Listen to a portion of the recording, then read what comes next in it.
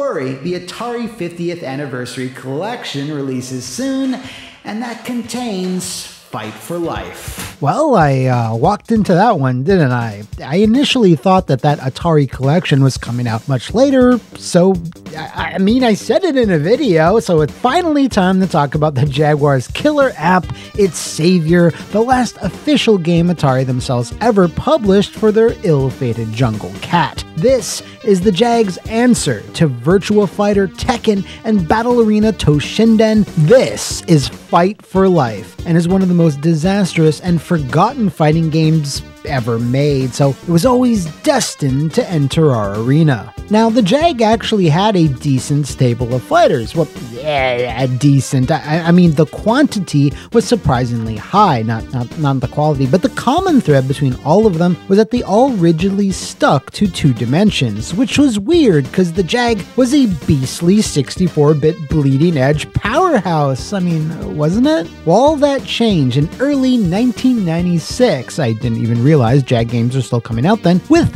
Fight for Life, which, as noted by many, was one of the biggest stinkers in the Jaguar's litter pan. Game library. But we don't really know for sure if it's worst fighting game material, although the chances are pretty good, until we get Fight for Life in the Ring.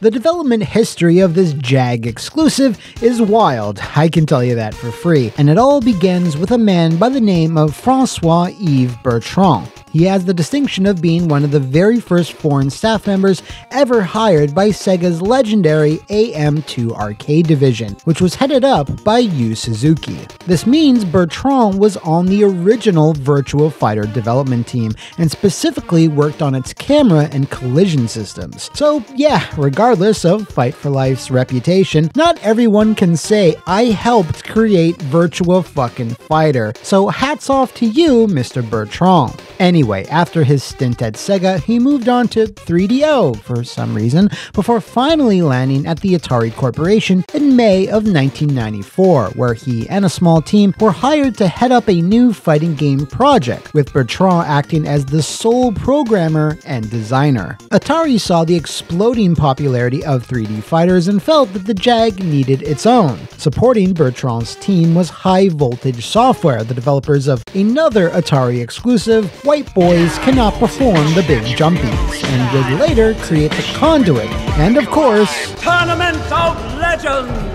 Their contributions would be relegated solely to artwork, although they have been sometimes miscredited as the main developer of Fight for Life, which is not accurate. To bring the polygonal punching to life, another company was chosen to supply the cutting-edge technology known as motion capture. Said company was BioVision, an Umbrella subsidiary, who provided the game with over 250 unique animations. The team obviously had an uphill battle coming to grips with the Jag's unique architecture, and how to squeeze out every ounce of polygon-pushing power from it, which admittedly wasn't a lot. What really exacerbated the problem was the conga line of producers Atari assigned to oversee the project, as one Bill Raybach, who wound up getting the final credit, was not the first, not by a long shot. The original producer, who was first assigned to Fight for Life, who remains nameless to this day, seemed to be a bit of a charlatan, pouring milk and honey into the ears of Atari execs, masking them from the realities and true scope of the project. He told them everything they wanted to hear,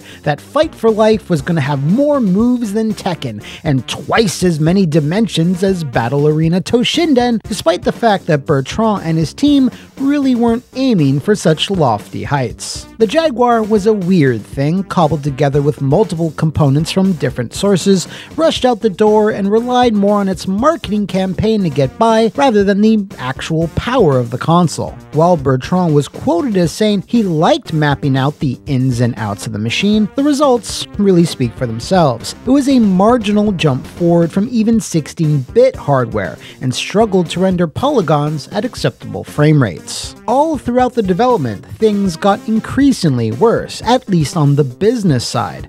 That original unnamed producer just up and left the company, so a new, also unnamed producer, was brought in to inherit the project, and they are unnamed for a completely different reason. After working on Fight for Life for a spell, they simply didn't want to be credited and asked for their name to be withheld. Jesus. So all told, 4 producers went in and out of the revolving door of the game's year-and-a-half long development cycle, which, by the way, was a really, really long time in the mid-90s for a fighting game project. Fight for Life was shown off publicly as early as possible, including the Jaguar's initial Do the Math launch campaign, and was set to release sometime in December of 1994 and early 1995 at the very latest. This then slipped to the summer, which then slipped again all the way to December of 96. During these long delays, things were imploding off-screen for Atari. The Jag just wasn't selling. It was getting routinely outclassed by the libraries of both the Saturn and the PlayStation. Atari was a sinking ship, but Bertrand and his team were still playing the music, trying to finish the game while receiving little support and communication from the higher-ups. This lack of communication resulted in a catastrophic blunder, one that is probably responsible for why Fight for Life is even remotely remembered today. Preview carts were shipped out to various publications like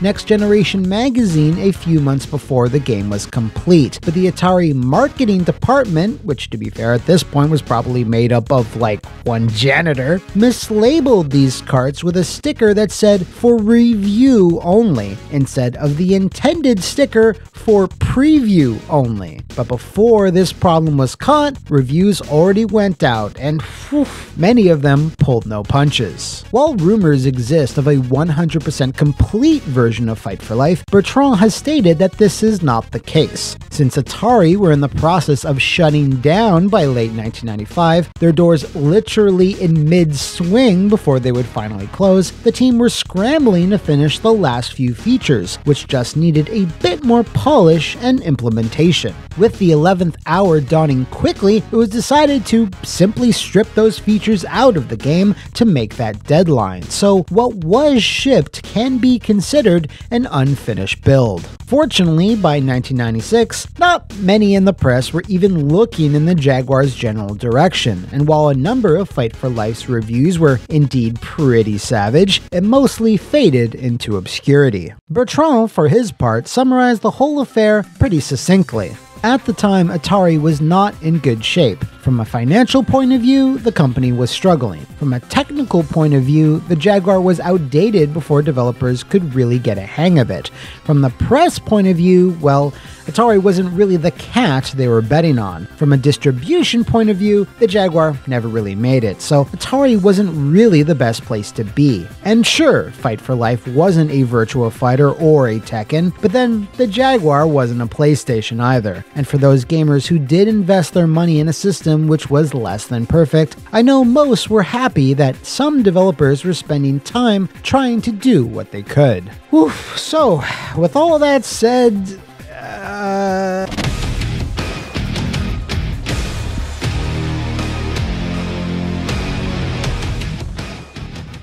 look, it's the Jaguar, so I don't really know what I'm supposed to say to you. Oh wait, I know what to say. This fucking incredible music video / opening intro.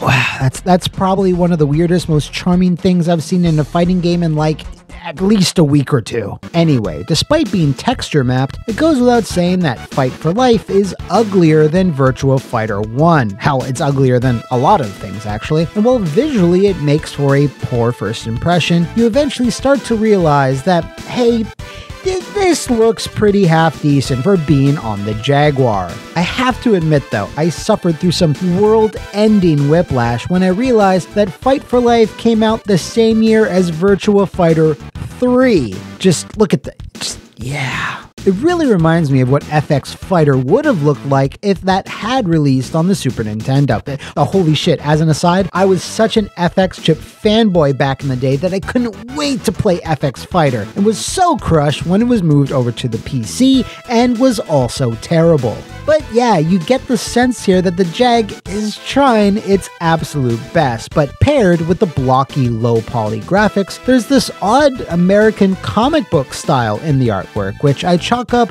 to High Voltage's involvement. And semi-related to that, I really can't just handle the character life bar names, as they just use the old Boo Haunted House font. Like, why not pick something more thematically appropriate? Okay, so now let's move on to the roster, because it's a weird one. We have Kimura, Mr. G, Ian, Lun, Kara, Muhali, Jenny, and, Pog. Yeah, there, that's better. Now, why have all these weirdos gathered together? Well, in a very, very overt nod to another Sega fighter, Eternal Champions, Fight for Life rips off Eternal Champions. Each combatant has befallen a specific and horrible death, and now their souls are held in a realm called the fucking Spectre Zone by someone or something called the Gatekeeper, who I can only assume has an unkempt beard and dislikes it when anything changes. If one of these sorry souls then wins a fighting tournament and beats said Keeper of Gates, they'll be resurrected and their life on Earth restored. Hence, of course, Fight for Life. This is again one of those backstories that's relegated to just the manual, but thankfully it's at least somewhat hinted at by the endings. You don't actually seem to fight the Gatekeeper though, but his son, who's named Junior? This then results in Gatekeeper Senior, I guess, cutting a promo on you. Sometimes he lets the winning fighter win, and other times not. I don't know why. These endings are kind of brief and kind of shitty, but at least there's something. I'm looking at you, Rise of the Robots. Also, big ups to the dumb monster voice who handles all the announcing duties. I swear, it sounds exactly like the guy from Spawn in the Demon's Hand. Speaking of voice samples, the game actually has voice samples, which is sort of surprising for some reason. I'm so pretty! While they're cheesy, I think they're also a welcome inclusion, and the same goes for the music. The OST sounds like a dozen other SNES and Genesis games, so while it's not amazing by any stretch, it's not too bad either. All in all, I was expecting much worse in terms of presentation, but I guess that's helped out by the fact that I'm playing it on the recent Atari 50th Anniversary Collection, which, while containing dozens and dozens of arcade classics, also comes stocked with a selection of Jag classics. Now, what this does is present Fight for Life in the best possible light for this review. I can use a normal controller and, not this fucking thing. But what's even better is that this digital version actually works. Yeah, I have a hard copy of Fight for Life. I don't remember why, but it never actually worked properly. I tried cleaning the connectors, I tried being polite to the cartridge, but after a few minutes, it would always crap out on me. So I imagine if I was playing this on real hardware, I would be way more angry by this point in the video. But don't worry, because we're now going to talk about the...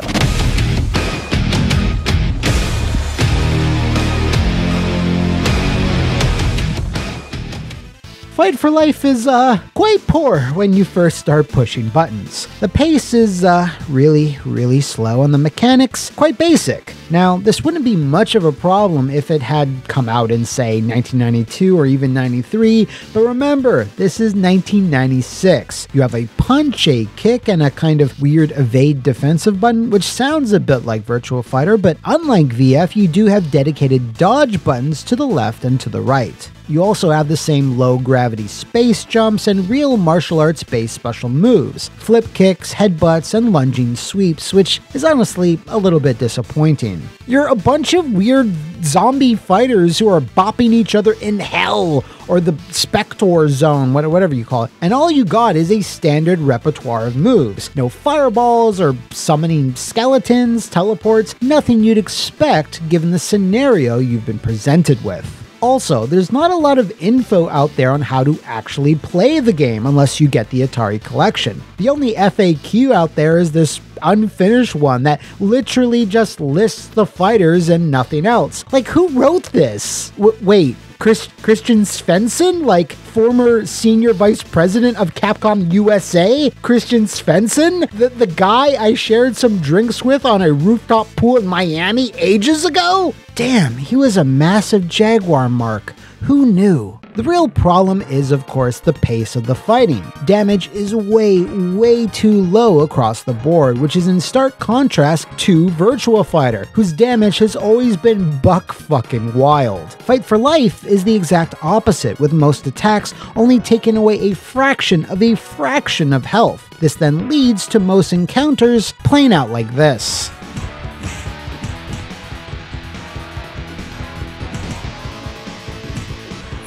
So after you've played 2 to 3 matches, you're going to have the sudden urge to just turn the poor Jaguar off and throw it through the window of your local Goodwill. But then, a funny thing starts to happen. The game slowly starts to open up. See, when you start an arcade run, your selection of special moves is almost nil. But once you've beaten an opponent, you're given the choice of stealing 2 of theirs to add to your, I don't know, combat mind chip. Now I've got your power. And this isn't limited to like 4 slots, by the way, where you gotta keep swapping special moves in and out. No, you start gaining a goddamn arsenal. And once you've KO'd half the roster, you start getting pretty damn powerful. These moves aren't difficult to use either, as it's mostly just double taps. And shockingly, they're all semi-responsive. Once you start utilizing those and the canned combo strings, guess what? You start dealing out plenty of damage, so it smooths out that pacing issue fairly considerably. Yeah, the AI tends to back off and run away a lot, dragging the fights out as you try to chase them down to do said damage, but at least the actual tools are there. The only other element about the gameplay is the ring outs, well, the ring ins, as it were. Once you get near the edge of the arena, which is rare because the AI's spatial awareness is always on point, you run the risk of being knocked into this invisible electrical current which basically one-shots you. The winning character then just goes into their victory animation while the loser just fries away in complete and utter agony. I don't know why they just didn't go with a standard ring out, but you do you, Fight for Life. Let's move on to modes, which are again surprisingly in-depth. You have beginner mode, which lets you battle through the roster with a bigger selection of special moves straight off the bat, with the only catch being the inability to fight the final boss and get an ending. I suppose its function is to get players ready to the combat feel, at any rate. Tournament mode is where you really need to fight for your life as you start off much weaker, and is therefore more of a slog. Practice mode is kinda shitty because you have to play it with a second player in lieu of what you'd expect, which would be to beat up on an AI dummy. However, both players are actually given the full roster of special moves for each character, so that's cool, and the complete opposite of how brutal Paws of Fury handles it, which if you remember, is poorly. Strangely, there is also a separate versus mode, which takes away all the special moves.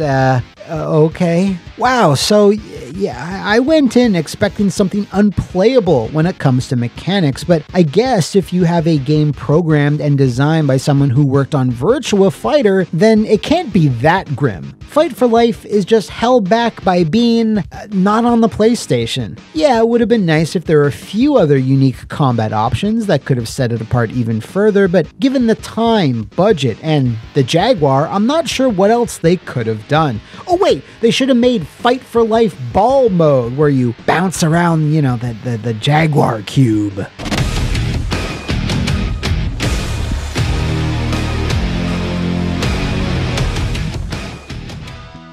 Wait, what? This is okay too? Yeah, well, it feels like a shittier, slower Virtua Fighter, as I've already discussed. It's not nearly as fluid or as fast, but the way the fighters shuffle as they move forward and back, the way punch-punch-kick combos connect, the jumps, even the throws feel somewhat similar. If it's the early to mid-90s, emulating Virtua Fighter's basic feel is a safe bet. This means the credit, of course, has to go to Bertrand, because if someone else had been put into his role, who knows what could have happened. As it is, the game feel of Fight for Life is not great, but acceptable, I suppose. Am I high right now? What's going on?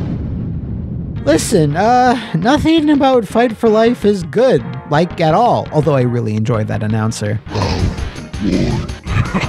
But considering the hardware, the tiny development team, and the mismanagement by the Atari higher-ups, it's not the giant, embarrassing shit bomb I was expecting. If this had released on, say, the Super Nintendo, it probably would have been seen as some technological milestone, worthy of praise. But on the Jaguar, it's just your run-of-the-mill bad game. No more, no less. So, honestly, and I can't believe I'm saying this, Fight for Life has, against all odds, space jumped into the fairly stinky tier, which isn't high praise, of course, but it's high for this show. So with that, we come to the end of another epic episode, and if you'd like to call me crazy for my tier placement, or like to suggest another combative contender to throw into our ring, do let me know in the comments below, or drop a line over on my Twitter, if that's still a functioning website by the time you see this video. So until then, Wandering Warriors, I'll see you next time on the worst fighting game.